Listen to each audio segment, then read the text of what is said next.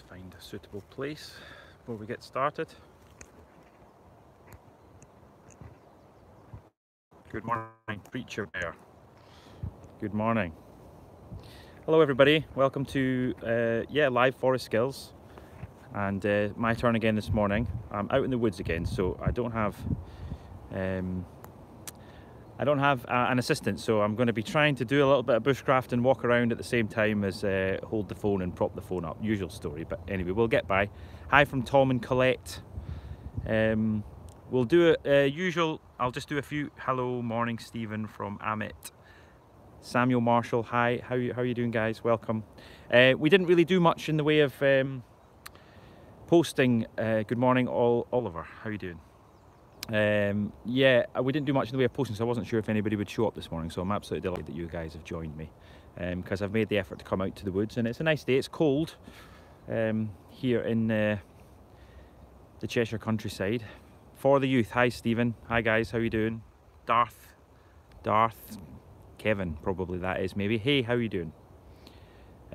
Morning from Sarah and Edith. Nice to see you again, guys. Yeah, so we'll do the usual couple of minutes. Hi Stephen from the GH boys, how you doing? Morning, Snappy Twigs, Forest School.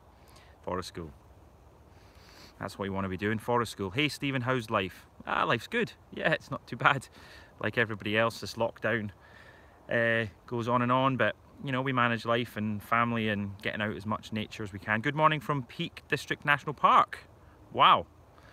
Wow, I'm honoured. I'm starstruck. Hi, how are you doing? Sorry, that message, I've not got my settings set very well on these messages. They're going a little bit too quickly. But from Jez Knowles, hi Stephen. How are you doing? And yeah, so again, a couple of minutes. We'll give people another couple of minutes to join in. Morning from Celine and Norton.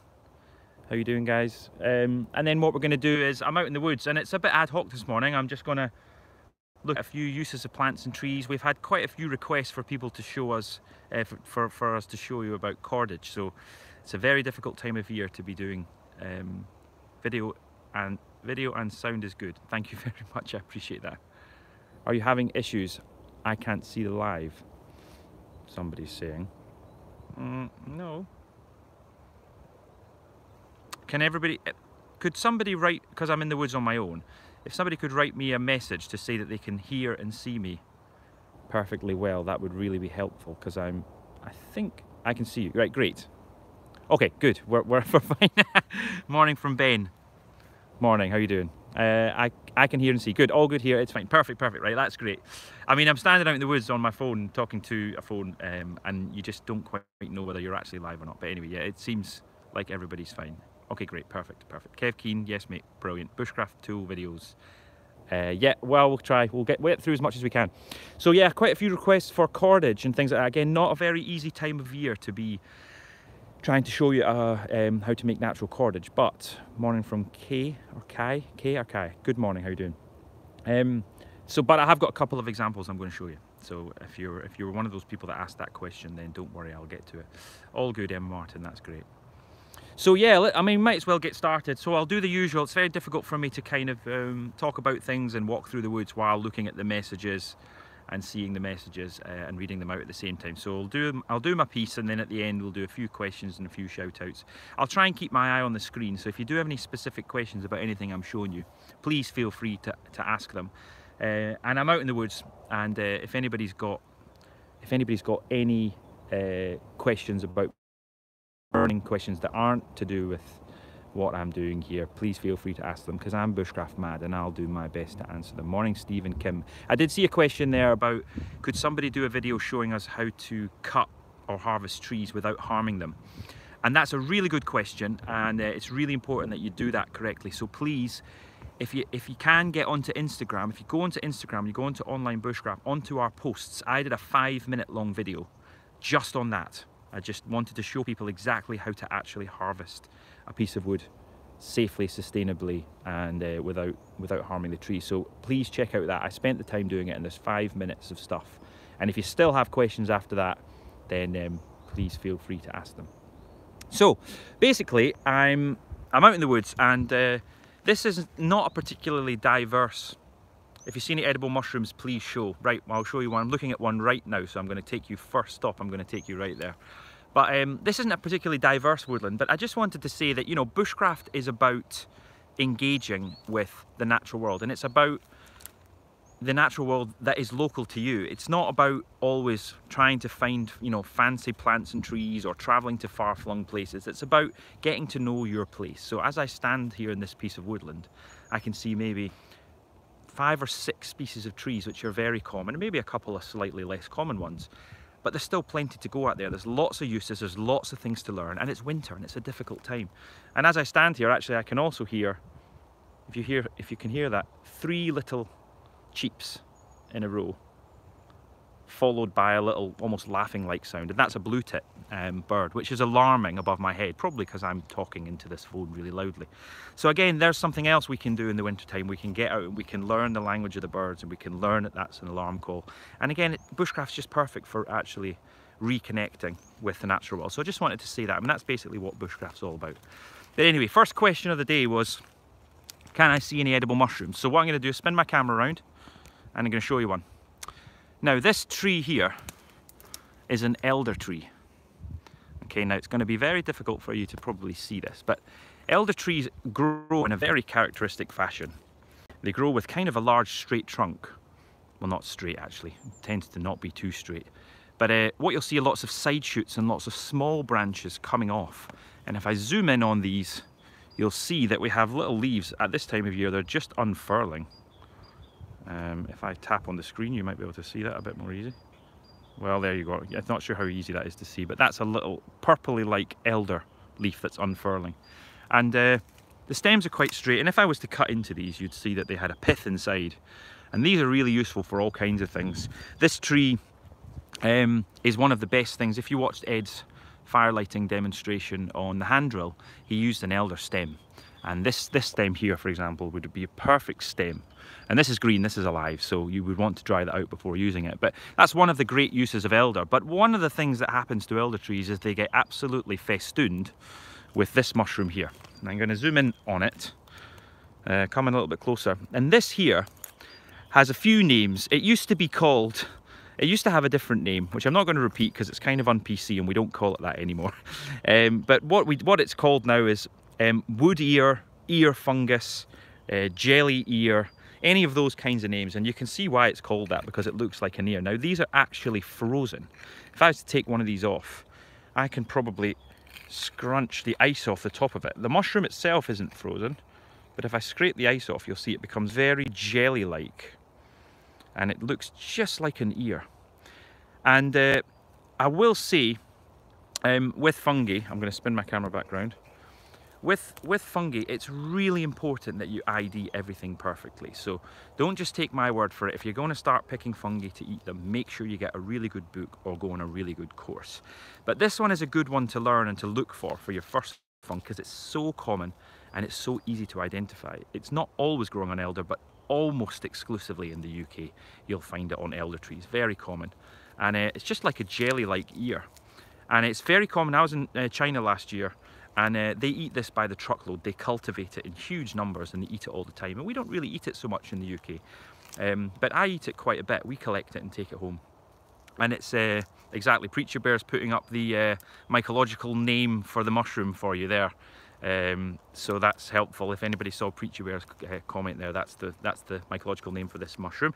And yeah, so what you can do with this is, I have fried it. You can just fry it in a pan of oil, but it's explosive. It's got a lot of water in it, so it jumps around the pan and it can be a little bit dangerous. So what I actually do with this is just chop it up and put it in soups and stews. And it's got an odd texture. It's got pretty decent flavour, but it's kind of crunchy but soft at the same time. It's hard to explain, but that's exactly how it tastes. And it's probably very good for you, because lots of mushrooms have lots of really good nutrients and things in them.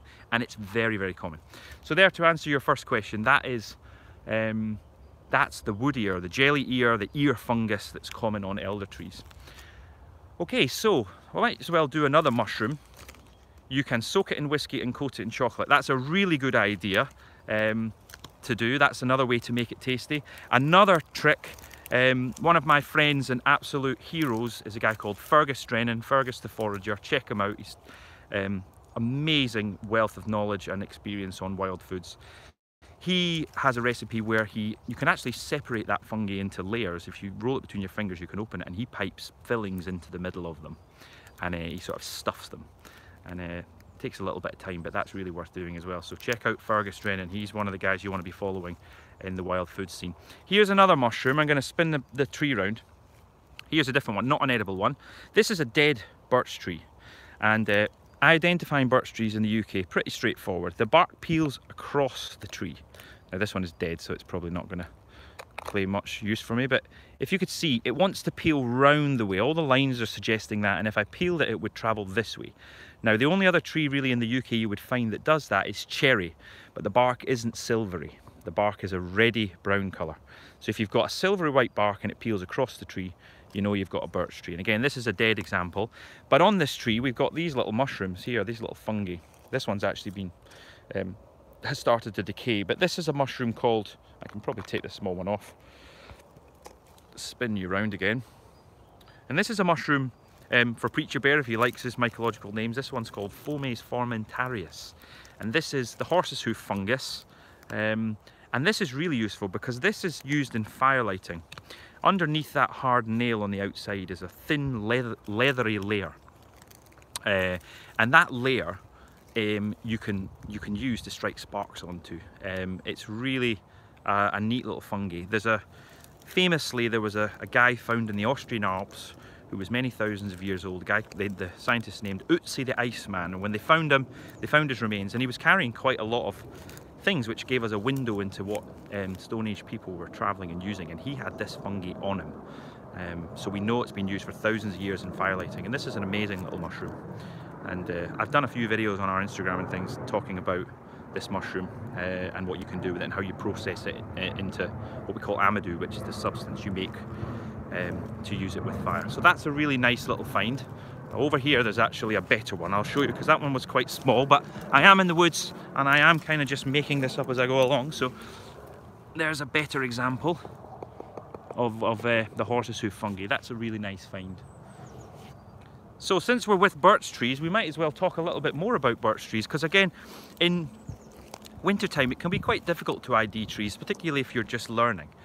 And but birch trees are really easy to identify, again, for these reasons. I'll spin you back round again and you'll see here's a live birch tree, a much bigger one, and the bark naturally peels and sheds as the tree grows, so I can actually strip off some of these fine shavings and I won't harm the tree. You would never take off the bark deep enough till you see green. If you see green, you've gone too deep. We never take a knife to a live tree. We just peel what the tree naturally gives. And these little shavings here, most of you will probably know, are fantastic in firelighting. Last week you talked about first aid kit when you were using a knife, where to buy it. Let's come to that at the end. I'll remind me if I haven't answered that question. Here's the birch bark. Now I could strike sparks onto this and I'd be able to ignite it because this bark is full of oil.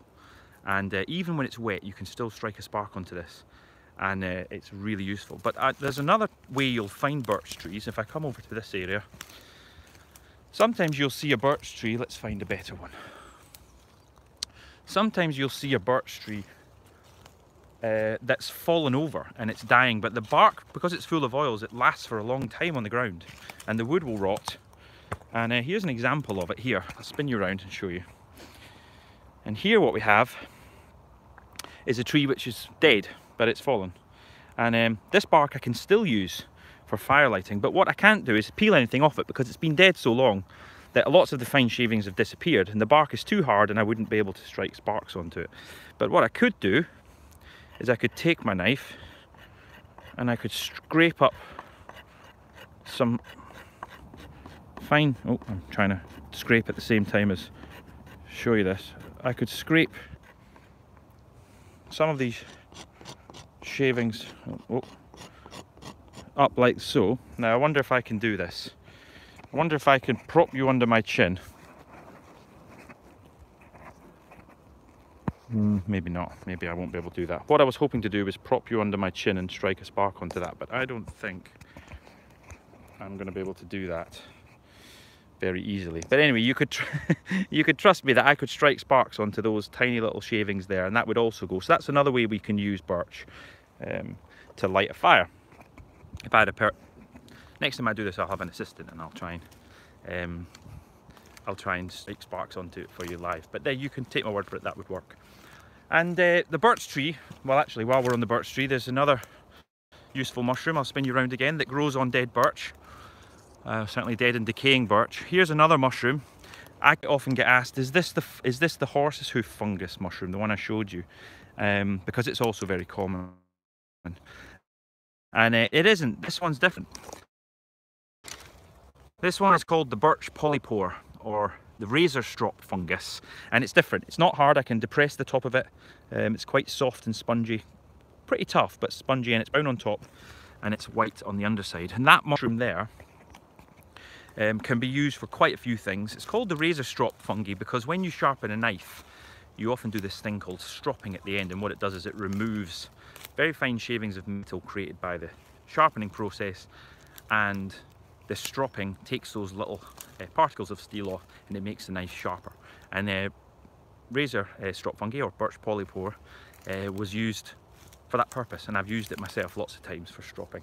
You can also use it as a medicinal mushroom to treat stomach complaints, which is a classic old use for it. But again, if you're going to self-medicate with mushrooms, definitely get some proper training.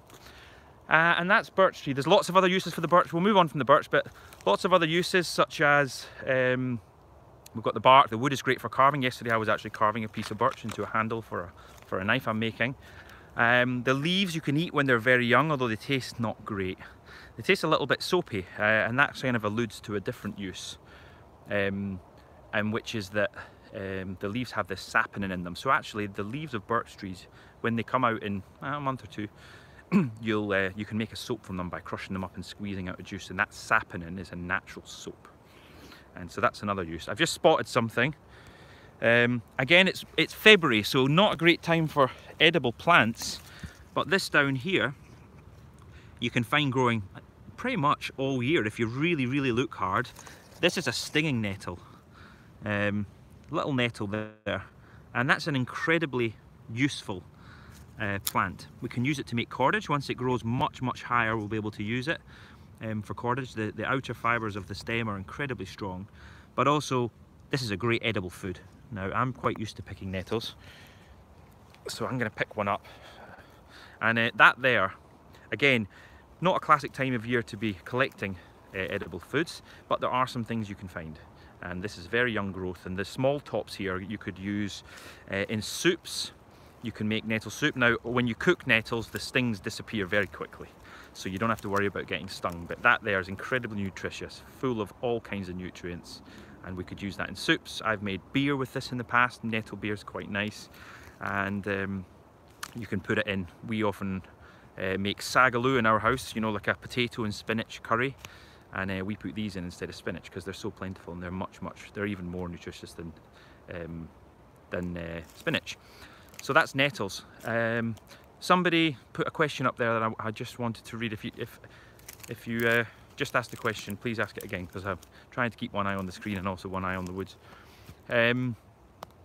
Somebody asked, are all mushrooms on birch trees safe? Well, you don't. The three mushrooms really that grow on birch which are common are the horse's hoof fungi, the birch polypore, both of which we've seen, and another mushroom called chaga, which you do make into a tea and drink. They're not edible mushrooms as such, but they're all certainly safe to touch, collect and use for the specific uses that they're usually for. When it comes to gathering mushrooms and things, we don't really have any blanket rules. We don't apply all mushrooms this colour are safe, all mushrooms with these colour spots are safe, all mushrooms that squirrels eat are safe. We don't apply any of those rules because most of them aren't helpful and actually quite dangerous. So you have to learn each mushroom independently. You have to learn them all properly, and that's part of the joy of bushcraft. Here's another tree which is really interesting and useful. I'll spin round. This here is a hawthorn tree. Now, I'll take that off because we don't want to get confused. Those are the keys from an ash tree from last year. But this tree here is also useful. And here's some of the old berries from last year. Little red berries, they're still clinging on to the tree there. And I wouldn't probably eat these now. They're the last ones that are clinging on. They're very hard and not very nice. But when those are very fresh in the autumn time, you can eat those. You can make them into fruit leathers and things, that's really useful. And hawthorns also have spines on them, and then you can use them to make fishing hooks, is another classic thing we'll do with hawthorn spines. The wood itself burns very well if it's great as a firewood, but very hard when you're carving with it, but a very beautiful grain because it's white coloured, and sometimes you get these purple streaks running through it, so that's another thing. Now, you could start firing me some questions because I'm getting to my allotted time. Oh, I wanted to show you another tree. Again, difficult to identify trees in wintertime. People often say, how do you identify a tree? Now, the best thing to think of really is, and the best thing to get to know are the bark and the buds. Those are the two things, the two B's. And I want to give you a good example of a really easy bud to learn so that you can walk into the woods and go, there's no leaves on that tree, that's definitely an ash. And there we are, is a great example of a bud that's easy to learn. It's a black bud, completely black on the end of that stem. Not sure how good a view you're getting of that, but that is a black bud on the end of a stem, and the stem is quite greeny in colour, and nothing else really looks like that. That's classic. And that's a small sapling, but here's a really large ash tree. And ash is a wonderful wood. Use it for all kinds of things. I make bows from it because it's very flexible, elastic, but also very strong. It's good for things like axe handles and tool handles. If my axe handle ever breaks, that's what I do. I make a new handle from ash. And there's just a number of really good uses for ash trees. So that's another excellent tree that you can identify really easily from the buds.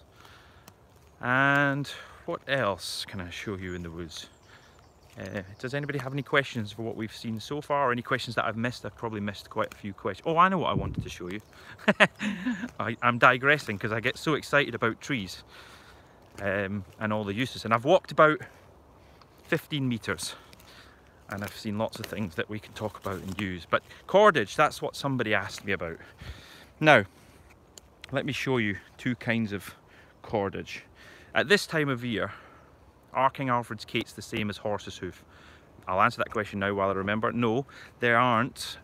Horse's hoof is the mushroom I showed you growing on dead birch trees. King Alfred's cakes is another name for cramp ball, and the mycological name for that one is Daldinia concentrica. And the concentrica part is really useful to learn because the concentrica means concentric. And King Alfred's cakes are small black mushrooms, and they grow mostly on dead ash trees in the UK, not always, but mostly. And you break them off, and if you look inside them, you'll see that there are lots of little concentric silvery black lines. And that's how you know you've got a King Alfred's cake, and that is excellent in firelighting or for cooking over. You can actually use that just like charcoal. So those are different mushrooms. One's on ash and one's on birch. So there's really good fungi to get to know that are quite common if you're just starting out with mushrooms. So I've got two types of cordage. We keep getting asked about cordage, so I decided I would try and do my best. So here we have a willow stem. Now I've trimmed this willow stem, and what I've done is taken the back of my knife. I've left some of the bark on because as you can see, and I've scraped off that outer bark. Now we always do that when we make cordage. We scrape off the first surface of bark, because when that dries it's very brittle and doesn't make very flexible cord, so that's why we scrape it off. So I scrape that off, and I'm still left with the inner bark. Now what I then do is I use a knife to remove that inner bark. Now I only have two hands, can't hold on and show you, so I've prepared a little bit in advance to show you. And basically what you end up with are these strips of fibres, and that there you can use as a very strong binding. Now in winter time, just now, what happens with trees is in wintertime they go to sleep, they become quite dormant, and a lot of the moisture and the saps and all the stuff that flows up and down through the trees in the springtime, the summer and the autumn, it disappears. So the bark clamps onto the tree, so it's quite difficult to remove, which is why when we get asked for cordage at this time of year, people keep saying, I keep kind of avoiding it and say it's very difficult to collect cordage, barks at least at this time of year. But anyway, I managed to get some off just to show you that it is possible, but it's much harder. And I can now use that as a crude binding, or I can twist that up into cordage. And I'm going to do a separate video on that at some point, because I need two hands to show you properly. And that there is how we do it. Somebody's just asking which tree can you show the tree. Yep, I can definitely do that. So that's just a little taster on bark cordage, and I'll show you another type in a minute, but I just want to answer that person's question about which tree. I'll spin the phone round. Now look how wet this area is. It's very wet, and willows love wet areas. And here is a very typical willow tree. You can see where a tree has actually fallen over, and it's sent lots and lots of shoots up into the sky. And if I zoom in, you'll see they're nice and straight and they grow towards the sky. And willow's a very quick growing wood. It's a very fast growing wood, and it's great for all kinds of projects. And here we have the stem of the willow, and that's where I removed the bark from. And I'll show you one really thing I often look for when trying to identify a willow tree. Here's a slightly more mature version, and you'll see there are these what we call lenticels in the bark, these holes, and they're little diamonds. So when you see these little diamond shaped lenticels, these are nice big ones for me to show you, then you're in good shape. You know you probably have a willow. And here's another example of how it grows with lots of tall straight shoots, and they're all going to be perfect eventually for making cordage. So that's the willow tree. So like I said, difficult to get the bark off at this time of year, but it is possible. I did manage it. Now the other type of cordage I wanted to show you, something that I made, is this stuff. And this here, believe it or not, is actually bramble. So this is blackberry. So if there are any gardeners out there, anybody who spends a bit of time in the woods or out in overgrown gardens, you'll probably be very familiar with this. This is just your straight up blackberry bramble, and I found this trailing through the woods. It grows very long, and when it's young like this, it grows very thin, and it's quite flexible. It's not as flexible at this time of year as it might be in the springtime. And you can use the outer fibres of this, but you can also just use it as it is. Now, it's very spiky. So the trick I wanted to show you is how I actually turned this into not spiky, useful cord. Because I could use this to tie up a shelter. I could even use this maybe at a push even as a improvised cord for the bow drill. And this here is just a really natural, easy to make binding. And the trick is either to get yourself a really good glove and run the bramble through your glove to remove all the spines. But I don't have any gloves with me today. So what I made is this, and this is called a break. It's very, very simple, and all I did was I made a little chamfer on the top, and then I split this piece of wood for a few inches down the length. And what I did is I then, can't show you again because I've got not enough hands, but I put the bramble, while it was still attached to the ground, I put it inside that hole and I kind of pinched it together. I pinched the split together, and then I just ran it along the cord, ran it along the bramble many times, and that broke off all the spines. And it took me about 30 seconds to use that tool, which again is called a break, and it took me 20 seconds to gather about 4 or 5 meters of cordage. So I could make, in this woodland here, I could make meters and meters of cordage really quite quickly and easy. And there is the answer to your question about how to make some kinds of natural cordage at this time of year. So I had quite a few other little things I wanted to show you, but I've kind of run out of time, and I tried to keep it to 30 minutes. So if anybody had any questions, anything I've missed, any comments I've missed while I've been rabbiting on, walking through the woods, if anybody wanted to ask me any questions now. Super useful method not to get scratched. Exactly. So if you've got a glove, great, but if you don't, that works really. Willow is also good for medicine, isn't it? Yes, it is. So the bark of willow contains a chemical called salicin, well, salicylic acid it's called, and it's kind of the similar or same chemical as aspirin. So it's a pain reliever, so you can chew a little bit of the bark, a little section about a couple of inches long, you can chew a bit of that and you'll get natural pain relief.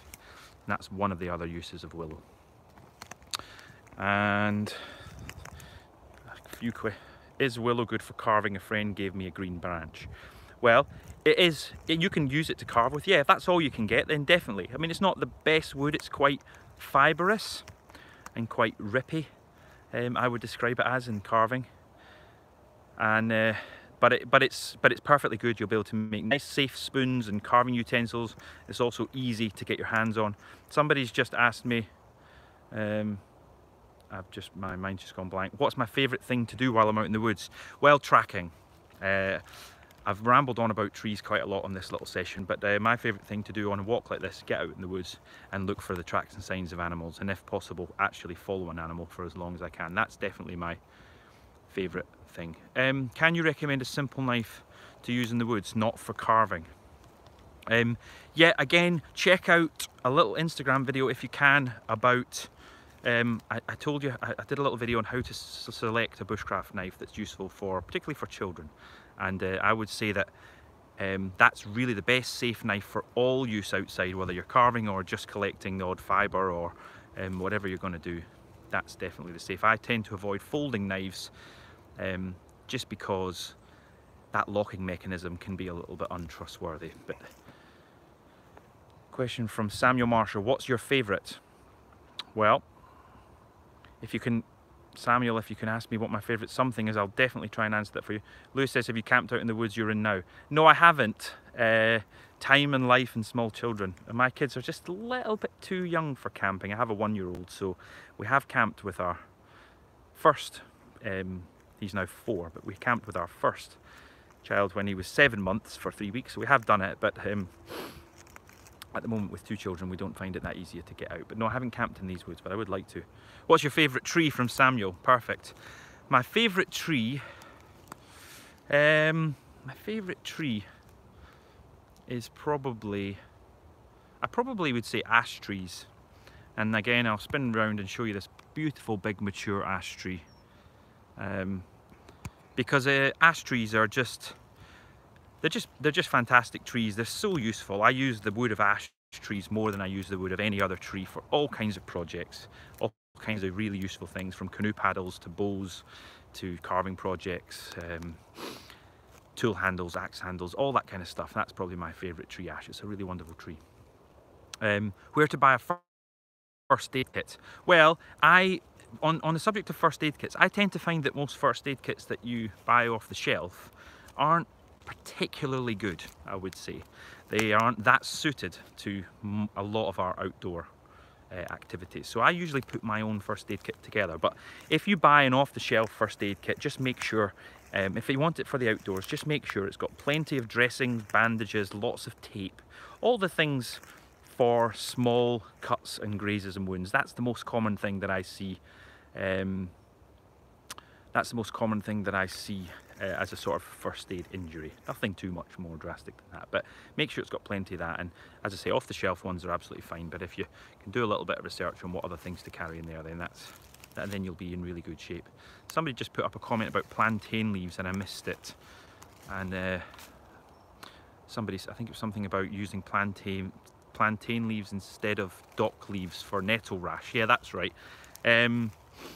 Yes, and you can. So the old adage is, if you get nettle sting, I mean, I just picked up those nettles because I'm kind of used to it, but I would say if you're going to pick up nettles, probably use a glove if you're not used to it. And because some people can have a bit of a reaction to nettle stings, but tends not to be that serious. Yeah, and so you use a dock leaf. If you get a nettle sting, use a dock leaf to rub it onto the wound. And somebody's saying they're using plantain leaves instead, and I totally agree with you, because plantain leaves have a lot of what we call mucilage in them, which is a very slimy plant constituent, and it's very soothing.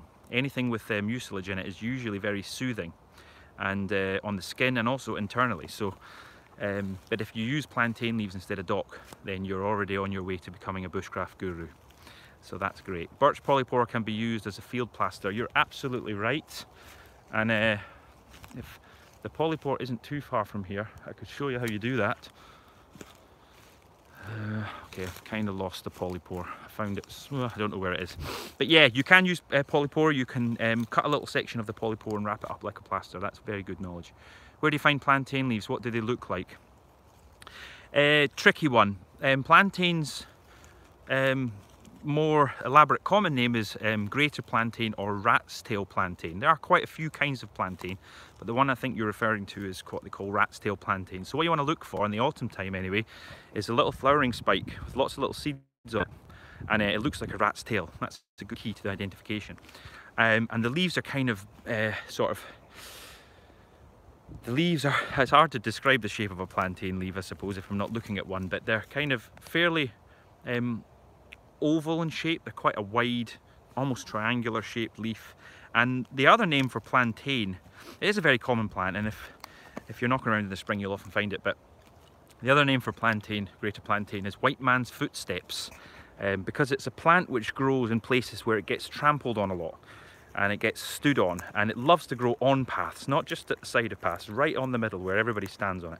And the Native Americans actually called it white man's footsteps because it grew everywhere the white man went, because the theory behind that name is that the white man came and made lots of paths everywhere, whereas the Native American wandered through the woods without using too many paths and was a bit more discreet about the way they travelled. So that's where it got the name white man's footsteps. So it's another way to look for it, is also just go to paths and you'll probably find it. Plantago major is the name of that one, if you're into your botanical names, Preacher Bear. Okay, so if there are any other questions, I'll probably wrap this up at 36 minutes. I've done my half an hour. We say we normally do half an hour, so I'll probably call it a day there. But thanks very much for joining me in the woods this morning. And there's lots of things I didn't get around to seeing and showing just because of the time. But for the youth, thank you. Jane W, thank you. Sorry, Jake W, thank you. You're welcome. It's fun just to get out into the woods and have a look around and share a little bit of what you can find in a tiny little area. I haven't moved very far at all. Christina McPhina, thanks. You're very welcome. Snappy Twigs Forest School, thanks.